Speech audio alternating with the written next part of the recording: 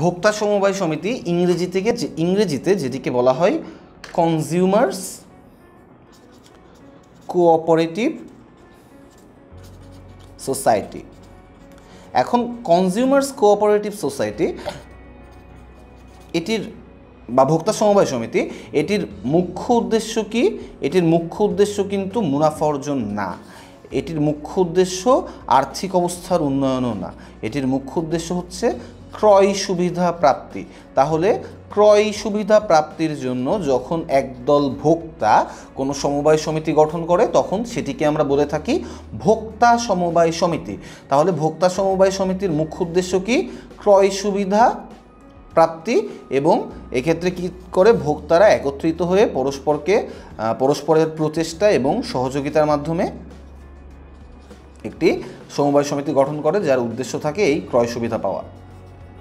এখন এর ফলে কি হয়?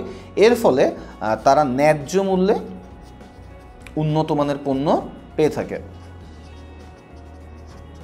কারণ যেটি হয় যে অনেক বেশি মধ্যস্থ ব্যবসায়ী থাকার কারণে অনেক সময় তাদেরকে অনেক বেশি দামে কোনো একটি পণ্য কিনতে হয়, কিন্তু এই ভোক্তা সমবায় সমিতি সরাসরি উৎপাদকদের কাছ থেকে অপেক্ষাকৃত কম মূল্যে উৎকৃষ্ট পণ্য এই ভোক্তা সমবায় সমিতির সদস্যদেরকে সরবরাহ করে থাকে। এবং এখানে আরও একটি বিষয় গুরুত্বপূর্ণ, সেটি হচ্ছে যে যদি এর কোনো মুনাফা অর্জন হয়ে থাকে তখন সেটি কিভাবে বণ্টন করা হয়?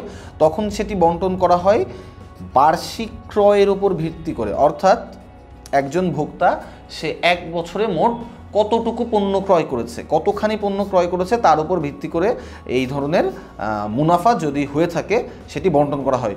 এবং এই ধরনের সমবায় সমিতিতে কিন্তু সদস্য ছাড়া বহিরাগত বা অন্যরা তারাও কিন্তু এই ধরনের সমবায় সমিতিতে যদি কোনো পণ্য থেকে থাকে সেটি ক্রয় করতে পারে। তাহলে ভোক্তা সমবায় সমিতির মেইন ফাংশনটি কি? যে আমরা এই মধ্যস্থ ভোগীদের কাছ থেকে পণ্য না কিনে সরাসরি উৎপাদকদের কাছ থেকে পণ্য কিনে এনে এর সদস্যদের কাছে বিক্রি করি, এবং এই বার্ষিক ক্রয়ের উপর ভিত্তি করে যদি কোনো মুনাফা হয়ে থাকে সেটি সরবরাহ করা হয়।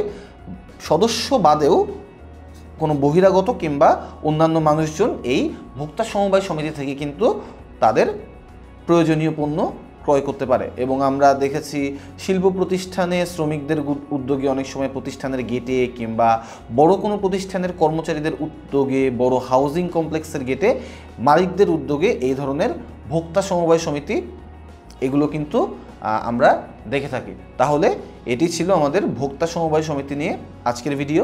এর পরবর্তী ভিডিওতে আমরা ক্রয় সমবায় সমিতি এটি কি সেই ক্রয় সমবায় সমিতি নিয়ে আলোচনা করব।